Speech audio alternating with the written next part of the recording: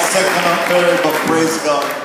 He's here to share a word. Errol is the man behind everything in terms of technology. He and his gang, he and Jordan and Virginil and Shay.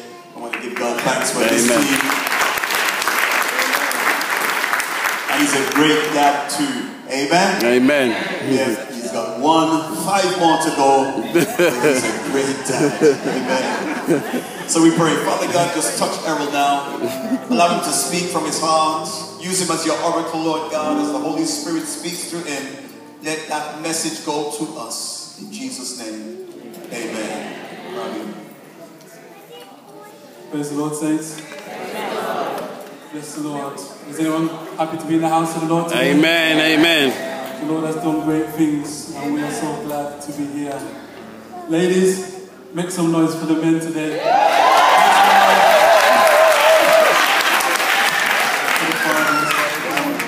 I'm just so glad to be here today to share a message with you. Thank you, I think, Pastor, for giving me this honor to stand in your pulpit to give a word to the saints. So God's got a sense of humor. God, it's just the best. I love the Lord. I love the Lord with all my heart. He's my everything. And I'm just so grateful for him. And the other day, me and my wife, where's Christine? It's my beautiful wife. Amen. And we were praying, we were having our devotion time, and we were praying, and I was saying, Lord, I just want to do your will. I just want to serve you. I just want to glorify you. Lord, whatever you have for me to do, let me do it. And that was the night. The very next morning, God text message from Pastor saying, praise the Lord, Brother Errol. God good news for you. Preaching the Father's Day Sunday. Amen. Well, God is good. Amen. Saints, you have to be careful for what you pray for. Because the Lord hears and he answers. Amen. But I'm glad to be here. That growth and development is necessary in our lives, so we must press forward in the name of Jesus. That's right. I'm qualified. Amen. I'm a man. I'm a father. And I'm a child of the Lord. So I can come here and give you a message. That's right. The Fatherhood today. So today I want to talk about inheritance. So what is the inheritance, fathers, that you will leave for your children? What will you deposit within their lives? What will continue beyond your period within their life? Whether they move out, move on and do their own thing, or whether you go home to glory.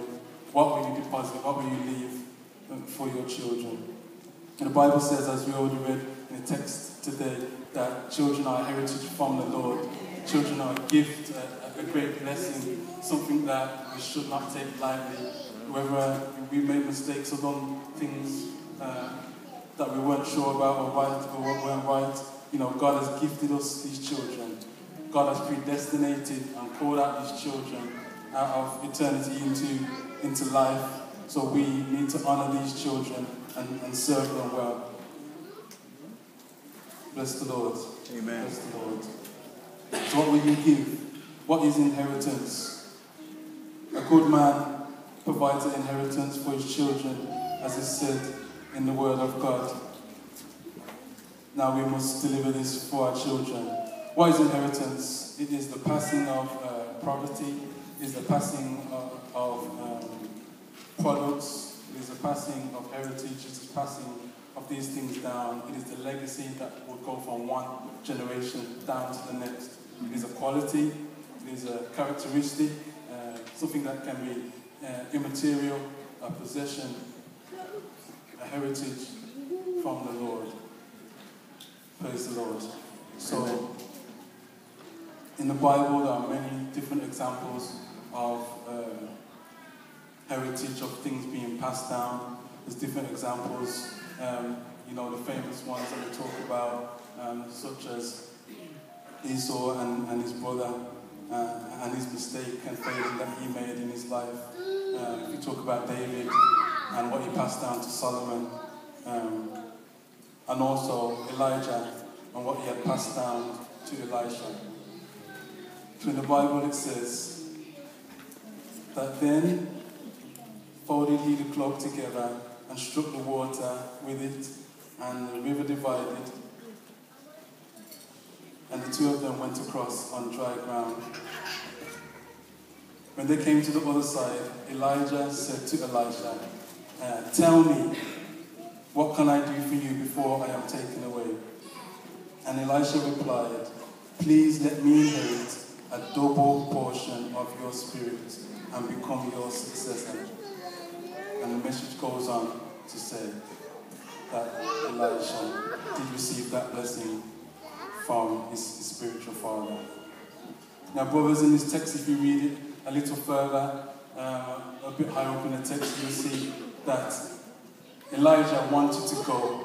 It was his desire to go home and seek his maker, but he was not able to leave the earth until he had deposited that blessing. His son would not let him go until an inheritance was passed from one generation onto the next. So, fathers, you must take time out to pass on your inheritance. Whatever you've got to give within you, pour out into your children and give that on to the next generation. Amen. So I've got 8 points the Lord has given me that I'd like to discuss and talk to you about. And this is framed around, when you hear me talk about these things, it's all framed around inheritance. Giving, what we can give, what we can deposit.